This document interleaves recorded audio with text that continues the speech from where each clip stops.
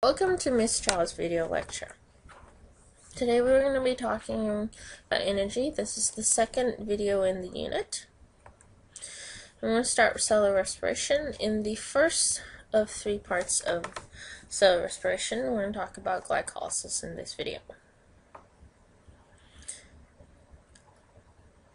Just a quick review of the carbon cycle. In order for cellular respiration to occur, it is part of the carbon cycle where carbon is present in autotrophs, heterotrophs, and the environment around us.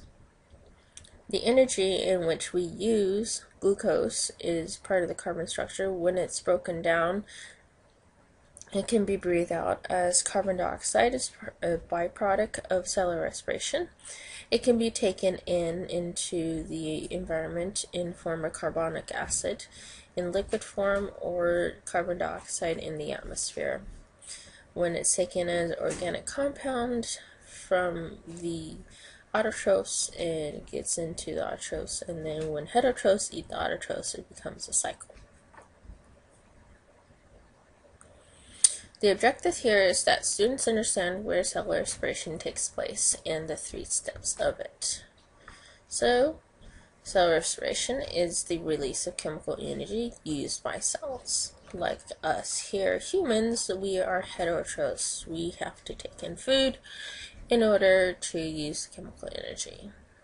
We break the food down into simpler molecules of glucose and release it as chemical energy. This takes place in all living things, not just us in heterotrophs, but also in birds, insects, plants as well.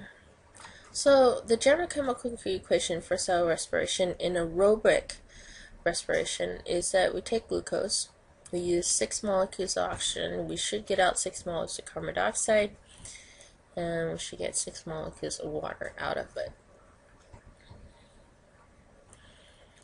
Here we have a lovely ladybug, which is something that's living, respiring, think it produces cellular respiration. We tend to usually think that plants, such as this orange blossom here, only produces oxygen through photosynthesis. However, the plant is also living, it is also breathing in as well to produce cellular respiration. So it does also use cellular respiration for its own living mechanisms. So, in general, when an organism eats complex carbohydrates, it has glucose. There are species out there that also takes in chemicals, so it would be autotrophs and such things.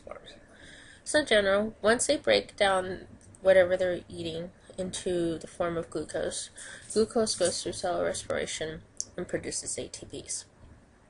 There are two types of cellular respiration. Aerobic respiration, which requires oxygen, which will have the final net ATPs of 36. This is the most efficient way of producing energy. Here is another picture of a autotroph, a pitcher plant, which uses not just photosynthesis, but chemosynthesis as well, as it breaks down the chemicals of the insects that it catches into glucose. Anaerobic respiration means you're producing energy without the presence of oxygen, and it only produces the net ATPs of 2 ATPs. Not very efficient, but you get some energy as well.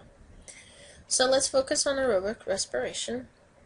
There are 3 steps in aerobic respiration. Glycolysis, which occurs in cytoplasm of all cells. Now in glycolysis, this also occurs in anaerobic respiration as well. We'll address that in about 2 or 3 videos. The Krebs cycle occurs at the inner mitochondrial membrane. Say mito, short for mitochondria. And the third step is the electron transport chain. This occurs at a mitochondria's membrane itself. So there's 2 membranes, mitochondria. And we'll go into detailed steps. Krebs cycle, or it's also called the citric acid cycle, and the electron transport chain in the next couple of videos. Here is an overview of cellular respiration. You have a glycolysis that occurs in the cytoplasm. Then inside in the middle, you have the Krebs cycle occurring. And then between the inner and the outer membrane, this is where the electron transport chain happens. Okay? So there's glycolysis, where you produce 2 NADHs, smaller forms of energy, and your preferred energy form, prime form of 2 ATPs.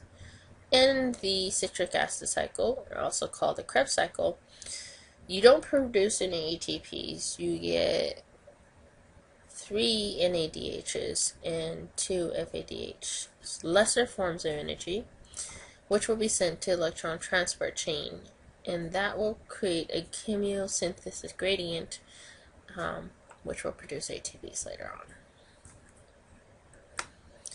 In glycolysis, it splits glucose into pyruvic acid, or you can call them 2 pyruvates, which are 2 3-carbon molecules.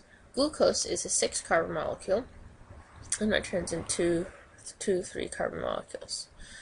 Both aerobic and anaerobic cellular respiration start with glycolysis. It is responsible for 2% of the chemical energy of glucose. Like 1 molecule of glucose has potential.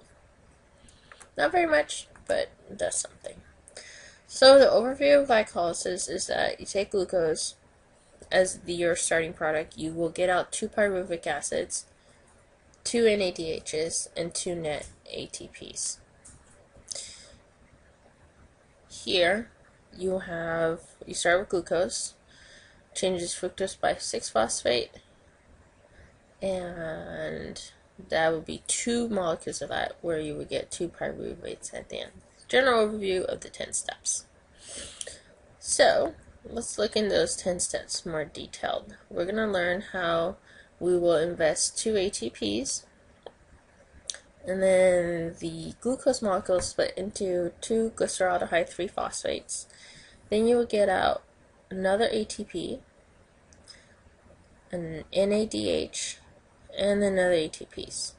So this will run twice, where we'll total get 2 NADHs and 4 ATPs. We could break down these glycolysis, the 10 steps, into 3 steps, because what you need to know from Ms. Chiao's class is the starting product, glucose, how many carbons will the glucose split into, what is the mid step, and the end product. So glucose is phosphorylated in the first step here into fructose 1,6-biphosphate. So the process uses 2 ATPs. Here, glucose converts to glucose 6-phosphate. It's going to use an ATP. It's like if you're going to be making some energy, like making some money, you're going to have to invest some money. Then it turns to glucose 6-phosphate. It changes shape because it's isomerase, a phosphoglucose isomerase, into fructose 6-phosphate. You're going to invest another ATP, and it's going to convert to fructose 6-biphosphate. This is the first step. The second step is that the fructose 6,1,6-biphosphate splits into 2 glyceraldehyde 3-phosphates. So this will split into 2 3-carbon molecules. Notice here this was a 6-carbon molecule, splits into 2 3-carbon molecules. We did not lose any carbon yet. We will later in the Krebs and citric acid cycle. Here, the glyceraldehyde 3-phosphate will produce a lesser form of energy, so you can call it like change. In this process, you will get glyceraldehyde 3-phosphate, change it into a 1,3-biphosphate glycerate, which will produce ATP. Here, you're going to get some money out of it. Then the 3-phosphate glycerate, go on to the next step. Now, mind you, there were 2 molecules of glyceraldehyde 3-phosphate. So you can get 2 glyceraldehyde 3-phosphate, 2 NADHs, which will make 2 1,3-biphosphate glycerate, and generate another ATP, and the second step, 3-phosphate glycerate. So now you have additional 2 ATPs. So far we have we used 2 ATPs, we got out 2 ATPs, and we got out 2 NADHs. Now the third step to glycolysis is when you take the 2 of the glyceraldehyde 3-phosphate, they are phosphorylated. Okay, so in that process, we already had, you take that and it turns into phosphoenolpyruvate, phosphorylated, which will produce an ATP. Now remember, there's 2 of them, so you get 2 3-phosphoglycerate, go through the second step again, turns into 2-phosphoglycerate, 2-phosphoenolpyruvate, producing an ATP will make your pyruvate. So in this process, you only get out 2 ATPs. Please ignore the 2 NADHs that was in the previous step. Okay, so we only get 2 ATPs. So let's go over the summary here. In the entire process of glycolysis, you invest 2 ATPs. After that, it splits in 2 molecules of glyceraldehyde. So everything here is double. You get 2 NADHs and 2 more ATPs right here and 2 more here. So you have 4 additional ATPs, 2 NADHs, and then we use 2. First step in glycolysis, you invest 2 ATPs and produces fructose 1,6-biphosphate. In the second step, the fructose 1,6-biphosphate splits into 2, where you produce 2 NADHs and 2 ATPs. The third step of glycolysis, you produce your last 2 ATPs here. So the final products of glycolysis are 2 pyruvic acids, 2 carbons here, and it goes straight to the Krebs cycle. It still has potential energy, so we're going to save it and go to the Krebs cycle. Now if you notice here, we start off with the original glucose is 6-carbon molecule. We end it with 2 3-carbon molecules. 2 times 3 is 6 carbons, so we did not lose any carbons. Same amount of carbons we started off with. But in that process, we gain 2 NADHs, which are lesser forms of energy, our chump change, which we're going to convert it to dollars, to ATPs, when we get to electron transport chain. We have 2 net ATPs, which the cell can use. So far, we produced 2 ATPs. Where did those ATPs come from? If you forgot, step 1, we used 2 ATPs. Step 2 and 3, we produced 4 ATPs, so it gives us a net of 2 ATPs. A review, what we just went over is the first step, which is glycolysis, and that occurs in the cytoplasm, and glycolysis is the first of the 3 steps in cellular respiration. Second step of Krebs cycle or citric acid cycle, and electron transport chain will be explained in further videos. Thank you for listening, and we'll see you.